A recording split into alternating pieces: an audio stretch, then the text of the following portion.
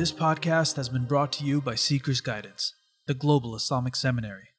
Help us spread the light of prophetic guidance to millions around the world by becoming a monthly supporter. Make a small donation at seekersguidance.org/donate. For as little as $10 a month, you can help people find life-changing guidance. Bismillah ar-Rahman ar-Rahim, alhamdulillahi rabbil alameen, wa sallallahu ala sayyidina Muhammad wa alihi wa sahbihi ajma'in. Assalamu alaikum wa rahmatullahi wa barakatuh. Alhamdulillah, we are in the final chapter of Kitab al-Riqaq from Imam at-Tabrizi's Mishkat al-Musabih. And this chapter, subhanAllah, after everything he has brought in the book, he ends with a chapter of warning and caution. And so he calls this chapter, appropriately, Bab al-Indhar wa Tahdhir, the chapter of warning and of caution. And what it really means is to scare you a little bit, but also to remind you. So it's like a kind of a scary reminder in that sense. Why?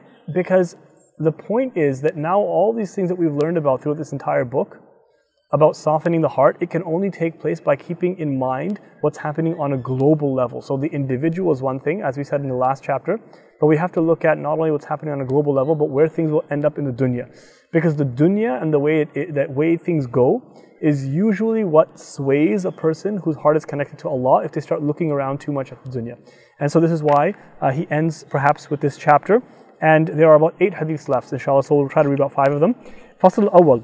وعن عياض بن حمار المجاشعي رضي الله عنه أن رسول الله صلى الله عليه وسلم قال ذات يوم في خطبته ألا إن ربي أمرني أن أعلمكم ما جهلتم مما علمني يومي هذا كل مال نحلته عبدا حلال وإني خلقت عبادي حنفاء كلهم وإنهم أتتهم الشياطين فاجتالتهم عن دينهم وحرمت عليهم ما أحللت لهم وأمرت أن يشركوا بي ما لم أنزل به سلطانا وإن الله نظر إلى أهل الأرض فمقتهم عربهم وعجمهم إلا بقايا من أهل الكتاب وقال إنما بعثتك لأبتليك وأبتلي بك وأنزلت عليك كتابا لا يغسله الماء تقرأه نائما ويقظان وإن الله أمرني أن أحرق قريشا فقلت ربي إذن يثلغ رأسي فيدعوه خبزة قال استخرجهم كما أخرجوك واغزوهم نغزك وأنفق فسينفق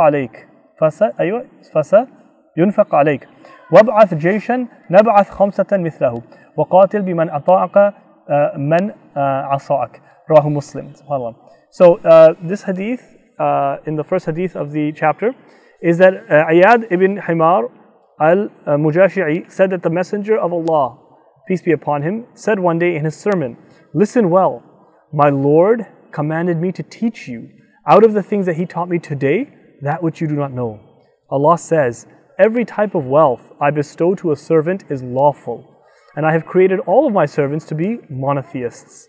But the devil comes to them and turns them away from their pure religion, and declares them unlawful for that which I have made lawful for them, and commands them to join in worship with Allah, those which have no authoritative proof from revelation to be worshipped.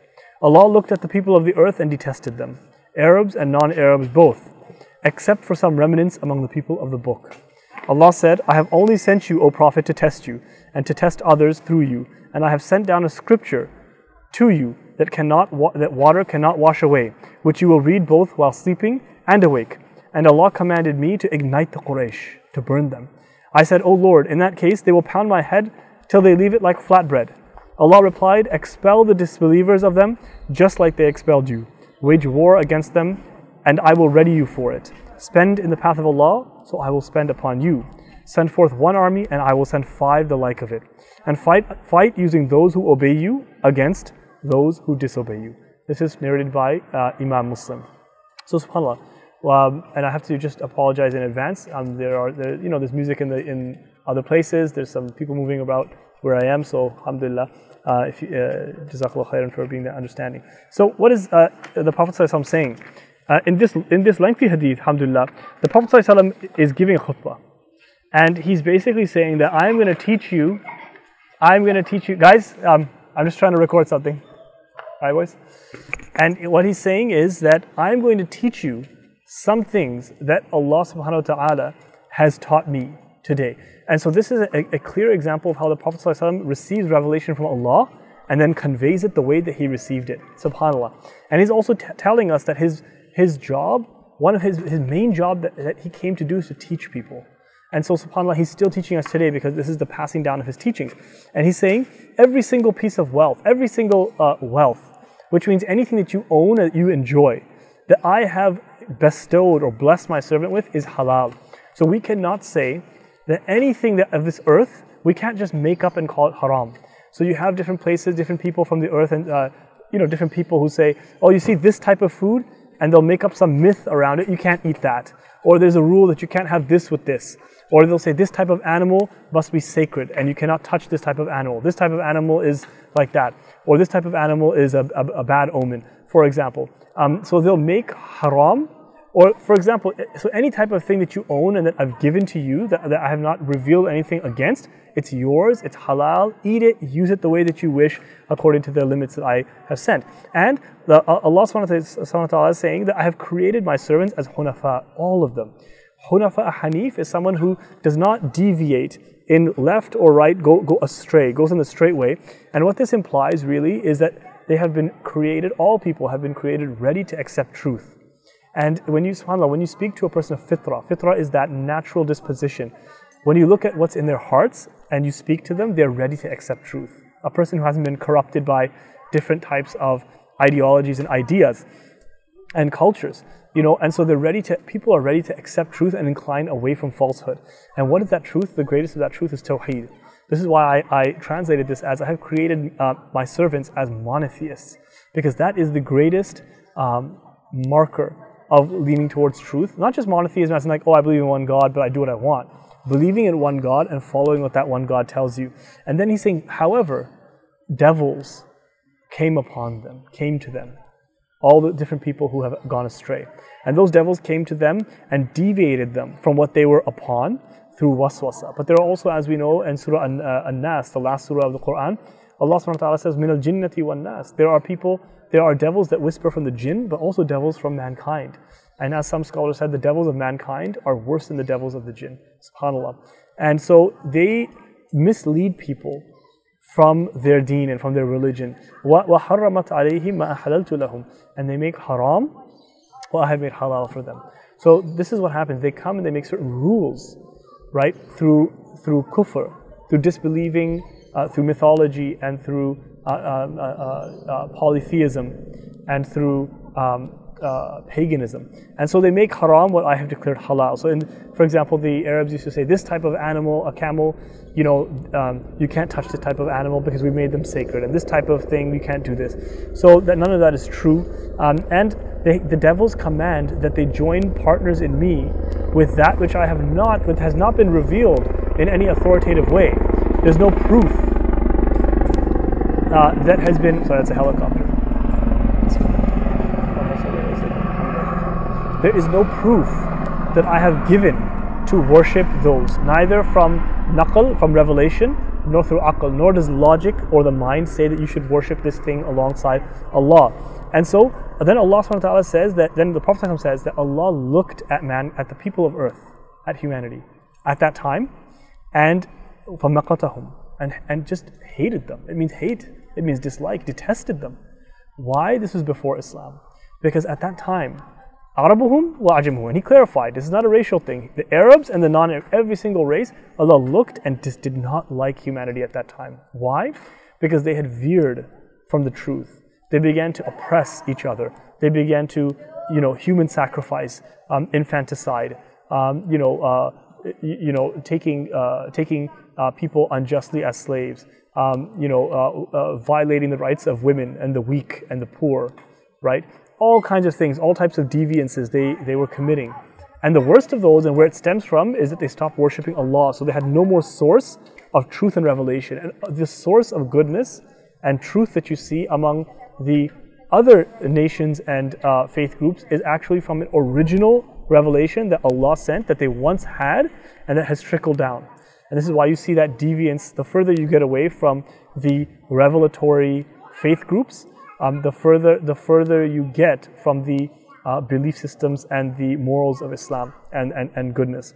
And so he's saying, then Allah says, except He detested everyone who was on the earth for what they were doing, generally speaking, except a group of remnants from the people of the book. And they say that before the coming of the Prophet ﷺ, this was the last remaining followers of Isa, of Jesus, who were still on his message, that had not changed with the majority of the people, of their co-religionists. And so then the Prophet, Allah subhanahu wa ta'ala tells the Prophet, I have only sent you to try you and to try others through you. SubhanAllah. So here is the Habib of Allah. The Prophet ﷺ is the most beloved of Allah. And Allah is telling the Prophet, I have only sent you to try you. How? Through giving you a message to convey to others, and through keeping patience with how people abuse you for sending them that message. And so the Prophet ﷺ is tried first. It's not a religion of luxury where the founder gets to be, live like a king, and everyone else is like, in a difficult situation. The Prophet ﷺ's test came first. And try others through you, through this message. And through having to choose, are you with the truth or against the truth? Are you with Allah or against Allah? And so then Allah says, and I have sent upon you a great scripture, a book, right? And that book, that water cannot wash it. And so it's interesting, what does it mean by water cannot wash it? That, when you had a scroll, for example, or if you've seen, for example, in some countries like in Mauritania, or even in some places in Yemen, they still write on a slate, and they have ink, and they write the Quran on that. Because in the olden days, people would write with ink on a slate, or on parchment, or on dried leather, or bones. And if you just put a little bit of water on it, the whole thing would just get washed away. And so what Allah is saying is, this book is not just going to be washed away like ink on paper or ink on a slate. It's not like the previous books that came and then got changed so easily. Rather, Allah is saying that water will not wash it away. It will be preserved in the hearts of humanity. The believers will preserve it, right? And they will memorize it, and they will act upon it. And تَقْرَأُهُ نَائِمًا وَيَقْظًا. I'm going to send you a scripture that you will recite while you're sleeping and while you're awake. SubhanAllah. So, we do know that people can recite the Quran even while sleeping. That's the literal understanding of it. That is possible. So but what the ulama say here is that the eyes of the Prophet ﷺ slept, but the heart did not sleep. And so it comes so deep inside you that it will always be in your heart. Even when you're sleeping, you won't be forgetting it. It's not like something that goes away with memory. It's something that's in your heart. And just imagine the revelation sent to a prophet. What is revelation like? It's not like memorization.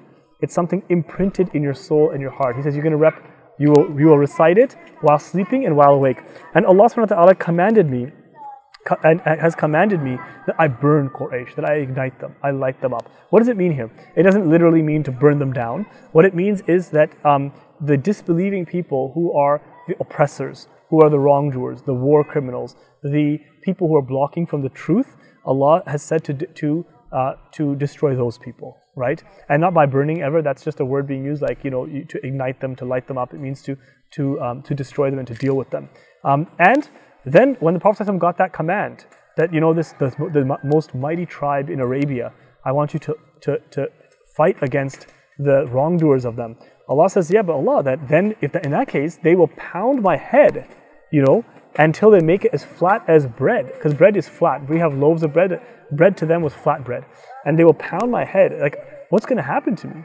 Because He knows that He's just one person. So at this time, it's a natural question. How will I deal with this? And Allah subhanahu wa ta'ala, this is where Allah then sends the consolation and the promise. So you take them out the way that they took you out of Medina, and wage war on them. Go to fight them, because they're not changing their ways and they're continuing to cause oppression and evil in the world. And so He's telling the Prophet ﷺ, just go do this, and then I will prepare you for it. And then Allah is saying, if you spend in my path, and to spread this message, to this good news of Islam that saves people and brings them out of hellfire and into heaven, I will spend on you in this world and the next world. Don't worry that you don't have money, you don't have power. Allah is saying, go into this by yourself, because I'm with you, you're not alone. And if you send one army forth, no matter how small, get some people together to oppose those who do wrong, I will send 5. How? Not by the angels. And this is where Allah subhanahu wa ta'ala says in the Quran that the angels will come down 3,000, 5,000, 10,000. Angels would come down to help you. And not only that, but it was also the people of the world came into Islam to help the message of the Prophet ﷺ. And says, and fight with those who obey you against those who disobey you. Right? This is where it all comes down to. Who obeys the Prophet and against those who disobey the Prophet ﷺ. That's another topic. And so this is why is this the heart softening hadith, how is this coming up, that the trials will come, but the Prophet ﷺ was the first one, right? And our job is to spread this deen. Our job is to convey the message, and Allah's help will come when we're doing this, right? And the next hadith, وعن ابن عباس رضي الله عنه قال لما نزلت وأنذر عشيرتك الأقربين صعد النبي صلى الله عليه وسلم الصفا فجعل ينادي يا بني فهر يا بني عدي لبطون قريش حتى اجتمعوا فقال أرأيتكم لو أخبرتم أن خيلا بالوادي تريد أن تغير عليكم أكنتم مصدقية؟ قالوا نعم ما جربنا عليك إلا صدقا قال فإني نذير لكم بين يدي عذاب شديد فقال أبو لهب تبا لك سائر اليوم ألهذا جمعتنا فنزلت تبت يدا أبي لهب وتب متفق عليه وفي رواية نادى يا بني عبد مناف إنما مثلي ومثلكم كمثل رجل رأى العدو فانطلق يربأ أهله فخشي أن يسبقوه فجعل يهتف يا صباحا right? Ibn Abbas radiallahu anhu said that when the verse and warn the closest of your related tribes people came down, right? This is warn the closest of your related tribes, your tribe or your family members came down. The Prophet, peace be upon him, climbed Mount Safa and began to call out, O descendants of Fihr, O Banu Fihr. It literally means children of, but it's descendants. O descendants of Adi. For all the clans of Quraysh, he named them till they gathered together. He said, what do you think if I informed you that a contingent of horsemen or an army were in the valley intending to attack you by surprise? Would you believe me? They replied, yes, we have never experienced anything but truthfulness from you. He continued, then I am a warner sent to you, coming just ahead of a severe torment. So Abu Lahab cried, may destruction be upon you for the rest of your days. Is this what you gathered us for? So the verse came down, may the two hands of Abu Lahab be destroyed, and may he be destroyed. Narrated by Bukhari and Muslim. And in a narration he called out, Prophet ﷺ called out, O descendants of Abdul Manaf, this is his family now, you and I are like the example of a man who sees the enemy host, so he rushes to save his family, dreading that the enemy might reach them before he does. So he starts to shout from the highest mountain, enemy attack! Literally, surprise attack by dawn. SubhanAllah. So, what's being said here? The Prophet ﷺ said, Bismillah. So Ibn Abbas radiallahu anhu said that when the verse, which is in Surah Ash-Shu'ara, وَأَنذِرْ عَشِيرَتَكَ الْأَقْرَبِينَ, was revealed, the Prophet ﷺ climbed up. This is in the beginning of Islam, the very beginning of Islam, after some time after receiving revelation, after the quiet period of revelation, he climbed up on Mount Safa and he started to call out from Mount Safa, and he called out the different, first he called Banu Fihr. Who is Banu Fihr? It's Quraysh. Quraysh is known as Banu Fihr. Because the ancestor of Quraysh, if you go back 10 generations to the Prophet ﷺ's ancestry, the 10th generation, forefather is Quraysh. But his real name is Fihr. And Fihr is actually the forefather of all of Quraysh. So actually all of the people of Mecca are actually only 10 generations apart from each other, which is a lot, but And in those 10 generations, because they're one tribe, so he's calling out first, children or descendants of Fihr, Adi, and he's calling different tribes, and he called them one by one, and he got them to gather, because this is how you get people's attention. And then he said to them, what do you think if I was to tell you that there's an army behind this mountain? Would you believe me? And he said, of course, because we've never experienced except truth from you, truthfulness. He never lied in his life, right? And so everyone believed and trusted what he said. He's trying to establish. So what is he doing here? And this is a lesson for us. He's bringing them onto a common ground. First, he's addressing each group of people by the name that they identify with. So he's calling people by how they would identify themselves, right? And that's a type of respect. Not just saying everyone. He's calling different groups of people by what they like to be called and what they identify with. And he's saying that first bringing them onto a common ground. He could have just said, beware the hellfire, I'm the messenger of Allah. He didn't. First he asked, will you believe me if I told you this? And so he's establishing, number one, the proof of his truthfulness. Number two, he is getting common ground. Number three, whenever you're trying to convince someone, always get them to say yes as much as possible before they have to say yes or no, right? And so then he's saying that in the same way that you have an army behind a mountain, and you would want me to tell you if there was a huge type of destruction that's about to come. And so in the same way, I'm trying to tell you something. I am a warner sent to you, right? And I'm coming ahead of a great chastisement, which is the hellfire. And this is where Abu Lahab said, and this is his own uncle. Who is Abu Lahab? Right? Abu Lahab, as we know, is Abdul Uzza, right? And he was the brother of his father Abdullah. He was his paternal uncle. And Abu Lahab is just his nickname, the father of flame. Why? Because that will be his punishment in the hellfire in the surah of Surah Lahab. We know this. And so this is where Abu Lahab said, perhaps out of embarrassment that my own nephew is causing this commotion. And he said, may you perish. This is what you're calling it. May you be destroyed. It was a type of terminology. But this is what he said. He said, this is what you gathered us for. And this is why the Prophet ﷺ, then it was revealed to him, Surah Lahab, that may the hands of Abu Lahab be destroyed, and he is destroyed, right? And that's where that came down. And this is from Bukhari and Muslim. And then in another narration, as we know, it's a very similar type of narration. So the Prophet ﷺ is saying that the warning and the deen that he's giving us is as if he's standing on a mountain telling us of a surprise attack. Why? Because death will come very quickly. The punishment of Allah comes very quickly. And so what should soften our hearts at this point is that we have to live our lives under the idea that this world will deceive us. And this world has many temptations. And it will all try to take us away from our faith slowly. And we have to live our lives in such a way that we are conscious of this message and not let people and cultures and civilizations change us, right?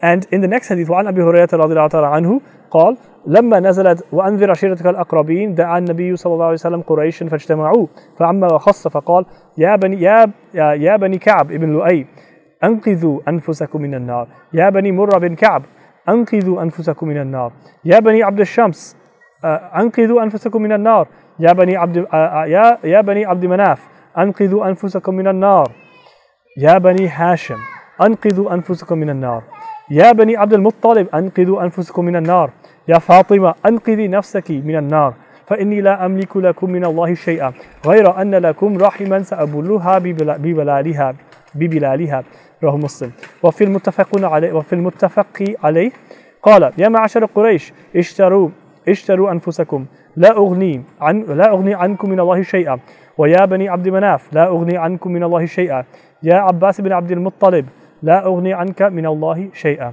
يا صفية عمة رسول الله لا أغني عنك من الله شيئا يا فاطمة بنت محمد صلى الله عليه وسلم سليني ما شئت من مالي لا أغني عنك من الله شيئا. Subhanallah. A similar narration and a similar idea. Abu Hurairah said, radiallahu anhu, when the verse and warn the nearest of your related tribes people came down, the Prophet, peace be upon him, called the Quraysh, generally calling everyone and calling specific people and tribes as well, so they could gather. He said, O descendants of Ka'b ibn Lu'ay, save yourselves from the fire. O descendants of Murrah bin Ka'b, save yourselves from the fire. O descendants of Abdul Shams, save yourselves from the fire. O descendants of Abdul Manaf, save yourself from the fire. O descendants of Hashim, save yourselves from the fire. O Fatima, save yourself from the fire. For I do not control anything over Allah for your sake, other than our family relationship, which I will honor and maintain in this world. This is narrated by Imam Muslim. And in the narration in both Bukhari and Muslim, he said, O gathering of Quraysh, save yourselves. I cannot help you in front of Allah with anything. O Safiya, aunt of the Messenger of Allah, I cannot help you in front of Allah with anything. O Fatima, daughter of Muhammad sallallahu alaihi wasallam, ask me for whatever you wish of my wealth, but but I cannot help you in front of Allah with anything. SubhanAllah. So, Allahu Akbar. So what's being said, the Prophet ﷺ here is a similar ayah, the same ayah comes down, it's a similar narration, but here the Prophet ﷺ is calling, he starts with the general tribe, and then he goes closer and closer, more specific, down the generations to his own family. And he's showing that not only is he calling Quraysh that are distant relatives, but he's calling those who are close. Because someone might say, oh, so what, you and your family get a free pass? You want to warn everyone else? So he's going to his own family members. And he calls first his cousins, then he calls his own uncle, he calls his aunt, right? He calls, then finally he finishes with his own daughter. And he's saying, I cannot help you with from Allah. What does it mean? It doesn't mean that there's no benefit. Na'udhu billah, there's no benefit. But if you do not accept this message, I cannot change the decree of Allah. If Allah decides to punish you, I don't have power and control over Allah to do that. And so this is why he's saying that I cannot enrich you. It means literally enrich you. I cannot help you over Allah. When He decides to punish you, I will not be able to change that. Now the intercession is for those who believe, right? But still the will of Allah is what dominates that. It's the will of Allah alone. And then he says, O Fatima bint Muhammad, right? That, and then he's telling everyone else that don't think that even though you're my daughter, but you still have to follow this message. Because I will ask me for anything in this world. You want money, you want anything I own, take it. But I cannot give you a guarantee of salvation if you do not believe in La ilaha illallah Muhammad Rasulullah. And then he's also saying that there's no way that, however, we do have a family relationship, right, in this world. And all I can do is try to honor and maintain those family ties by calling you to Islam. So do we ourselves honor our family relations and give the best impression of Islam and spread the message to our own families and our communities, right? This is the lesson to soften our hearts that at the end of the day, it's not just about ourselves, it's about calling others, and it's about sincere concern. And this is how the heart remains soft. Once sincere concern and calling others through our example sometimes, and our words if we're qualified to do it, if that goes away, then our hearts become hard. So may Allah subhanahu wa ta'ala soften our hearts. Inshallah, I will, let's see, will we have any more to read today? It's getting dark. Bismillah. Okay, we'll try to do one more, inshallah. وعن أبي موسى رضي الله عنه قال قال رسول الله صلى الله عليه وسلم أمتي هذه أمة مرحومة ليس عليها عذاب في الآخرة عذابها في الدنيا الفتن والزلازل والقتل رواه أبو داود. SubhanAllah. And it's very SubhanAllah, this hadith it's heavy but it's light in many ways and heavy, as you'll see in some ways. Abu Musa said, and this is the balance, Abu Musa said, radiallahu anhu, the Messenger of Allah, peace be upon him, said, this spiritual community of mine, this ummah of mine, is one that has been showered, is an ummah that has been showered with divine mercy. It's ummatun marhuma. It has had mercy, it had divine mercy come down on it. It has no divine punishment in the hereafter. Its punishment will be in this world by civil strife and trials and earthquakes and killing. SubhanAllah. And in this hadith, brief hadith, but Allah subhanahu wa ta'ala is showing the favor that He has given to this ummah and the special status this ummah has in the eyes of Allah. The ummahs before do not have this special status. Where the ummah itself, anyone who is part of this ummah, what does it mean? It doesn't mean that no one will be punished for a sin that they do. It means that this ummah, the people who are truly part of the ummah, they will have a reward for their belief and they will not be punished eternally in the hereafter because they have belief. Right? And so this is why the iman that we have is the greatest gift that we have from Allah. And whereas those who disbelieve in Allah and knowingly reject the message, they will be in this hellfire and punishment. However, there are still things that we do wrong as an ummah. There are still many things. Just look at the Muslim world, look at our own lives first, and then look at around us. There are many things that we do wrong that Allah can choose to forgive or Allah can punish out of His justice. And how do we pay for many of those sins? How do we pay that? Not necessarily through hellfire, but Allah will bring it forward. And this is why He says that the punishment of this ummah will be in this world through fitan. And when you look at the world today, fitna is not only trials and temptations, but it's a word for civil strife. Because it's tempting to get involved on either side. And how many countries do we see where Muslims are fighting other Muslims? SubhanAllah, Muslims of one sect destroying each other, different countries attacking each other. May Allah subhanahu wa ta'ala help us and help all the Muslims.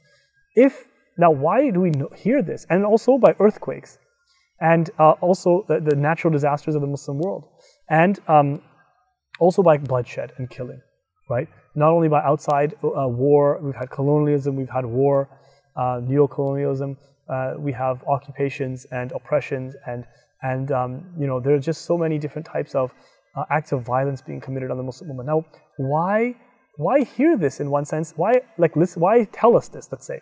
Because in some senses, it is a test of Iman. When you hear what's going on in the Ummah, when you see, many times people who are trying to quote-unquote disprove Islam or put it down will come to Muslims and say, look at you guys are fighting each other, you have the truth? And it affects the Iman of many innocent Muslims. Say, you guys say you have the truth, look at how you guys are fighting and killing each other. Or, look at all the disasters, whenever a disaster happened, earthquakes or some tsunami or something, they'll say, the detractors will say, where is your God now? Where is your Allah now? And when you look at the wars that are happening from outside, you think, oh Allah, why is this happening? And so it shakes the faith of many people. But Allah is saying from 1400 years ago on the tongue of the Prophet, this is why it should soften our hearts and increase our Iman. That at the end of the day, the Prophet is saying, this is going to happen. This is a prophecy. This is a sign of truth of Islam. So those fitan and the Muslims fighting Muslims that you see, it's sad, it's horrible. We pray to Allah to take it away from us and that it stops. And we do everything to stop it, but it's a sign of the truth of the Messenger ﷺ, saying, this is the way. If we do not stand up for the responsibility of La ilaha illallah, this is the way that we are asking for our sins for our punishment. And this is a mercy, because the punishment, the eternal punishment in the hereafter is much, much worse. And if we look around and we say, why didn't Allah stop this natural disaster or earthquake? We say, this is a way of punishing us in this world before the next. May Allah save us. May Allah protect us. May Allah make it easy. May Allah save us from this.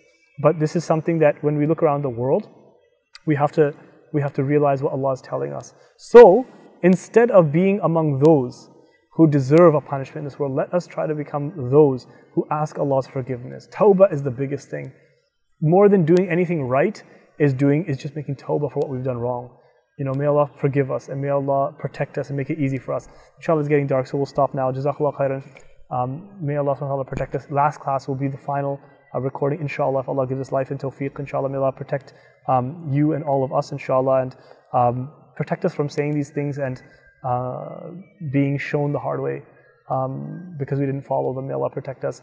And anyone who's listening to this, I request that we all make a Fatiha right now with the intention of shifa for anyone who's been injured, anyone who's sick or suffering, inshallah, and whatever intention we have in mind. I have someone in my mind and in my intention I love very much, and you can all join me in that intention, but the niyyah of shifa for that person and everyone else, inshallah, who is suffering or hurt and who are sick.